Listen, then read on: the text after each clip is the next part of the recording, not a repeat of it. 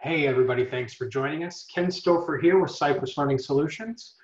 Today I want to talk to you about 4 reports that you can't live without in Pardot.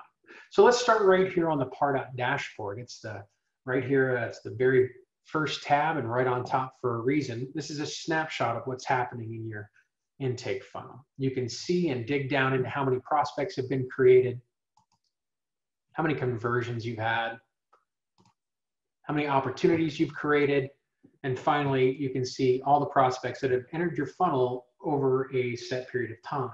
And you can make those changes right here using the drop-down list. Next, let's look at the campaign performance report. On your top bar, let's slide right over here to Pardot reports. And when you click into here, the first thing that you're going to see is the campaign performance report. Essentially, this is just an ROI report that gives you a visual overview of your performance by campaign with different views and date ranges and the ability to modify the X and Y axis information. You can get an awful lot of info from this report, literally dozens of ways that you can slice and dice this info to wring out exactly the data that you're looking for. Let's move over and take a look at the email reports. We have 2 flavors here, one for list emails and another for templates. So down the left side of the screen, simply click on the type of email report that you like to see. We'll start off here with the list email reports.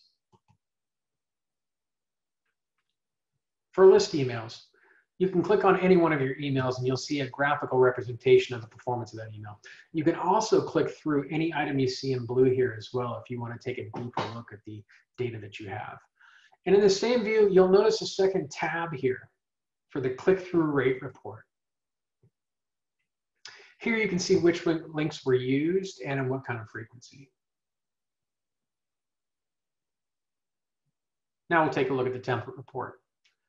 Visually, this one isn't as sexy as the list email report, but you can see that the data is just as valuable. And of course, on any one of these line items that are in blue, again, you can dig down deeper into the data for any time period that you want to look at.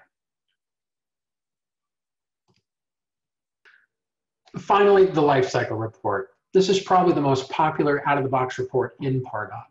The Lifecycle Report is going to give you a good snapshot of who's in your funnel, but also the velocity at which the prospects are moving through it. So, and also notice these percentages here on the right-hand side. What these show is how you're doing this time period over last, and you can use a drop-down up here in the upper left-hand corner to change that range. For each of the stages here too, you'll also notice that you can click down into these to get additional insights on the data behind these as well. And there you have it, folks. 4 reports in Pardot that you can't live without. I hope you find these useful and look forward to having you all join us in an upcoming webinar. Thanks again.